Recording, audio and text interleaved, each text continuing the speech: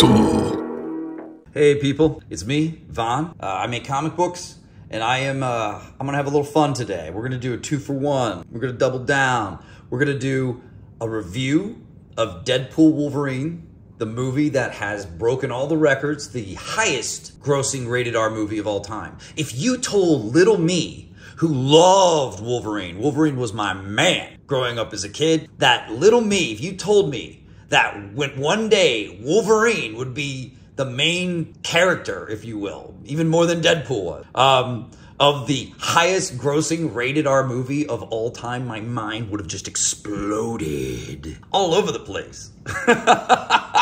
So now it's become real. It's something I didn't expect. When I heard they were putting Wolverine into Deadpool, I thought it was just audience bait to get people to go see the movie. I did not know that they were going to make it a movie called Deadpool Wolverine instead of just Deadpool 3, and that Wolverine would essentially become the heart of the movie. And in honor of this fabulous movie in which Wolverine is walking around in his classic yellow and blue suit, I will be unboxing today as we talk about this movie. I'm gonna be unboxing this beautiful, beautiful Wolverine in his classic yellow suit. It's 112. It's, I don't know, it's a collectible. We're gonna get into this. Let's enjoy this. When I was a kid, I'm gonna be frank with you guys, I liked Wolverine in his brown and yellow suit. For me, that was Wolverine on his own, and that's what I liked best. I didn't worry about him being in the X-Men as much. I liked him being the solo Logan, roaming the wilderness, you know, all on his own, taking on horrible atrocities, bad guys, monsters, surviving in the wilderness, just being the badass solo guy that he is. But I gotta admit something, as I got older, and after some great X-Men comics came out where Wolverine was part of the team and he kind of went back to his blue and yellow, and when I saw Todd McFarlane do a Spider-Man story with Wendigo where Wolverine shows up in his blue and yellow, it started to grow on me. The blue and yellow is important because, in a way, it's kind of him. No, it's definitely not 12-inch. It's kind of him being part of the X-Men team. And I know the first time we see him in the blue and yellow, he's working for the Canadian government. He's Weapon X. He's coming to fight the Hulk, right? But over the years, if anything, I think the blue and yellow has kind of come to represent his bond with the X-Men team. And in this movie, in Deadpool Wolverine, the suit is not a suit that he would normally wear. It's the suit he would wear while being in the X-Men team, and Wolverine says himself that Scott Summers, Cyclops, begged him to wear this suit. Begged him to wear this suit. So let's look at what we get in this. This is badass. We got lots of heads here. We got the figure here. Let's get this off so we can see how amazing this really is.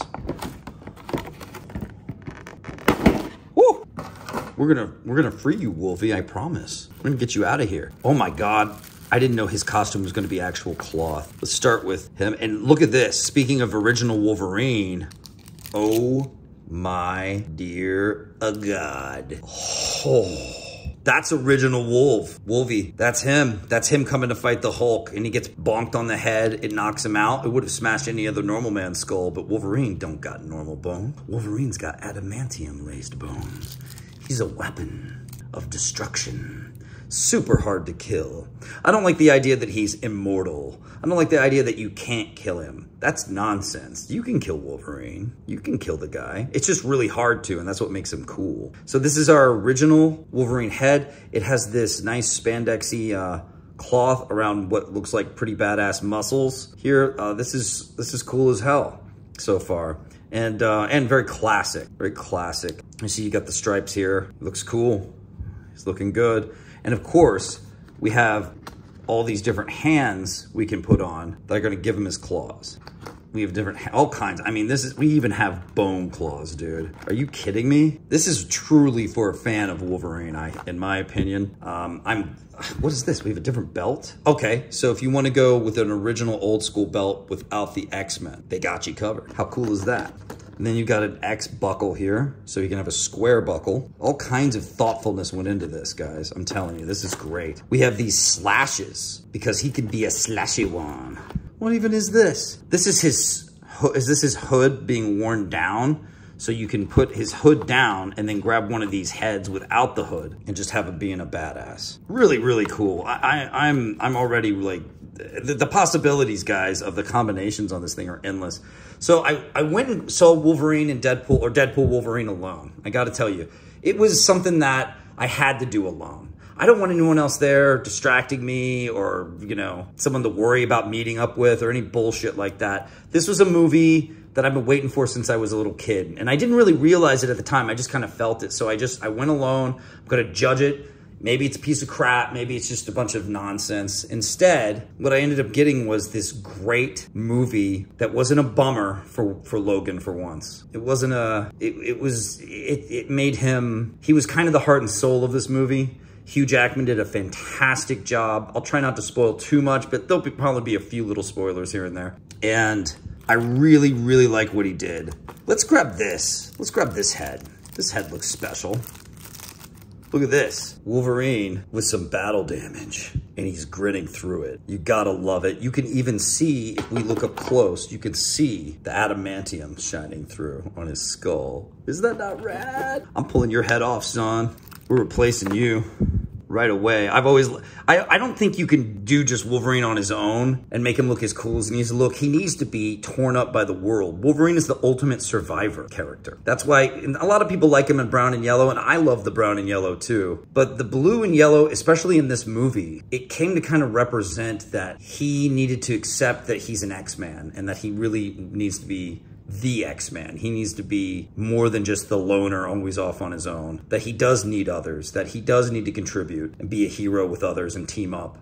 It's fantastic. Oh, this is already really, really cool looking. Now here's what's awesome about this. Woo! We lost a few pieces here, but we got him. We got him. We got him. Whew. That was hard to get out. Let's see. We've got a Sentinel's eye. That's a nice little preview of what's to come, because underneath here, it's very heavy. We have a stand. We have a stand with an X-Man, which is classic, but we have another one that's a destroyed Sentinel with batteries, because it lights up. Yeah. How cool is that? So I tried to avoid any spoilers for this movie, and I went in, and I love Deadpool. People compare me to Deadpool a lot. Look at that. Look at that. What? What? Can I put this eye in here? Can I put the eye in? I can put the eye in. Oh my God, that's so rad. What? Oh, here's the on off switch right there. It's hidden in. Look at this. Now I'm gonna set Wolvie up on top of this whenever I get it on my shelf, guys. Look at all the damage to it. Isn't that not awesome? So this is a serious piece of toy love here. Look, you can get Wolverine doing his XX slash if you want. I don't even know how you're gonna do that. I guess the claws go into these 3 holes here, right here and here, or here and here on the bottom. And you could have him doing a slash, and then, or you can have him classic, standing on a nice X-Man stand here. So I'm watching the movie. What's this? Ooh, 112 collectibles. I guess this is a little bag for holding parts that you need to make sure you don't lose. Here's your arm stand. So I'm watching this movie, I'm liking it, I'm enjoying it, but it got emotional on me, man. And one of the fun things about it was it knew that it was gonna do cameos, but instead of being weird about the cameos and like, oh, you guys like that? And just kind of feeding you slop to just to placate you, it kind of leaned into the cameos as a joke, which made it fun. Which made it didn't take itself too seriously. And at the same time, it had some of the, probably arguably the best cameos you're ever gonna see in a Marvel movie. And by the time it was over, I was thinking to myself, this is the best Wolverine movie I've ever seen. I mean, he was Wolverine in the other movies. Yes, Hugh Jackman won me over from X-Men 1 onward. He won me over that he was Wolverine. But I'd kind of given up on ever seeing the cowl on Wolverine. For some reason, Hollywood just didn't know how to make it work, or they didn't want to, and they didn't take it seriously. They just thought it was silly. Well, not to us. And if anything, here's what's so interesting. You watch all these movies. It's been 24 years of Hugh Jackman being Wolverine, right? And then he finally slides on the cowl towards the end of the movie, and all is right in the world. Like, it's the coolest looking cowl. He looks just like Wolverine. It doesn't look silly. He looks fantastic. But what was so cool was, in part of the plot of the movie and the symbolism of it, when he slid on the cowl It was like him admitting, I am an X-Man. I am part of this. This is bigger than me. I don't have to be the loner. I can team up for something greater than myself. And I just thought that was so rad. When he slipped it on, it wasn't just about, oh, he wears his cowl. That cool. No, they made it have meaning. And that's really important that they did that. Because we waited 24 years to see this. And they made it work with the character in his story arc. His arc was he tried to be a loner. He wasn't there for the X-Men when he could have been, when he needed to be, you know, and it was time for him to admit who he really is. He's an X-Man. So yeah, this is gonna be great. I don't know if there's some ways to like, you just pose him up here and just, you know, balance him on it or what, but I'm gonna have him on top of this Sentinel, having defeated it and looking like he just had some great battle damage. I'm gonna put his claws on him. Anyway, the movie itself, great pacing, kind of a convoluted plot. Some people call it paper thin. It was making fun of the multiverse while utilizing it and giving us fantastic cameos. So it was a really enjoyable movie. It's not and the fights in it, like the Deadpool and Wolverine fight multiple times in this movie and tear each other to pieces, and it is fun. It's hilarious. It's violent. Guys, we're getting to see a rated R Wolverine fight, like for real. Like it's amazing. Hugh Jackman does great. In a way, by the time it was over, I realized that Ryan Reynolds had kind of put himself in the back seat to give all these other great people their cameos. Great cameos for great X-Men characters and other characters. In a way, this movie became a love letter to the Fox superhero and Marvel movies that they made over the years. Movies like Blade, movies like Daredevil, movies that never got made, that we wanted to see, you know, people play Gambit, for instance, a little something, something. Things like that. We got to see some really great things here. So I'm really happy with how it came out. It was kind of a love letter for fans without being too corny. And in the end, what we got was this fabulous kind of final movie for Hugh Jackman, who I thought it was never coming back as Wolverine. It was kind of a bummer. He was in that movie. Let me grab some stuff here while I'm talking to you guys. He was in that movie, Logan, and it was like, oh, let's give Wolverine to like an artsy hipster dude and have him do his hipster take on Wolverine. Yeah. And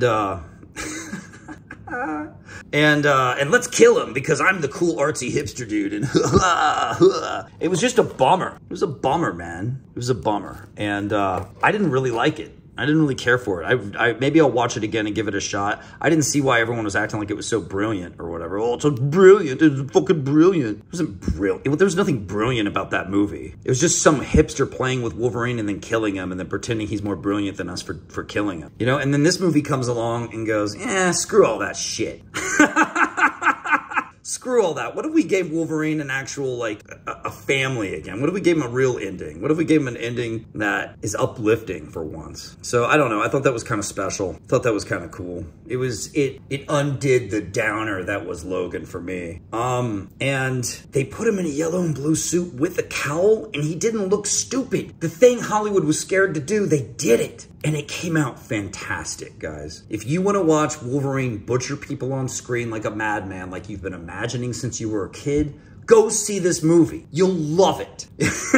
Even if you're more of a fan of the brown and yellow, don't worry. That suit gets a moment too. Only they'd put him in the cowl for that shot. Ooh, it would have been good too. But they couldn't. They had to have the cowl be his character changing over to accepting that he is an X-Man and always will. So, good stuff.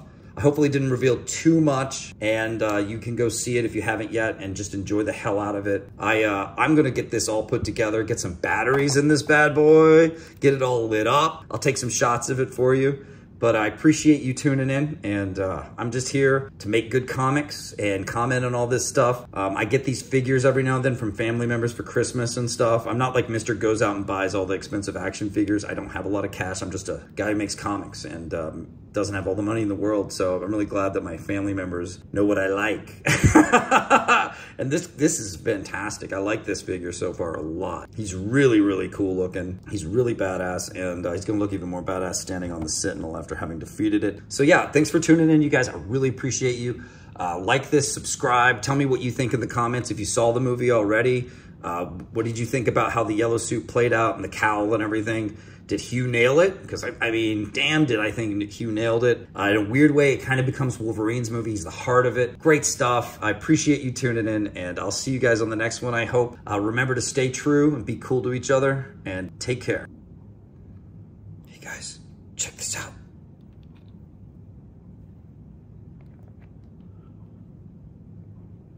Oh, yes.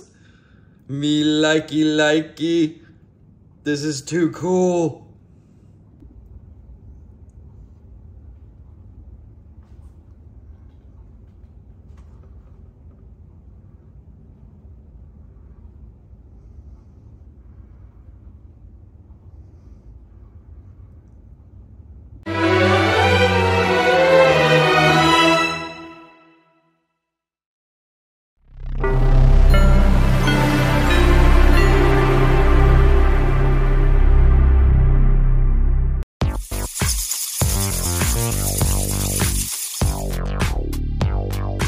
Vaughn's Haunted Castle.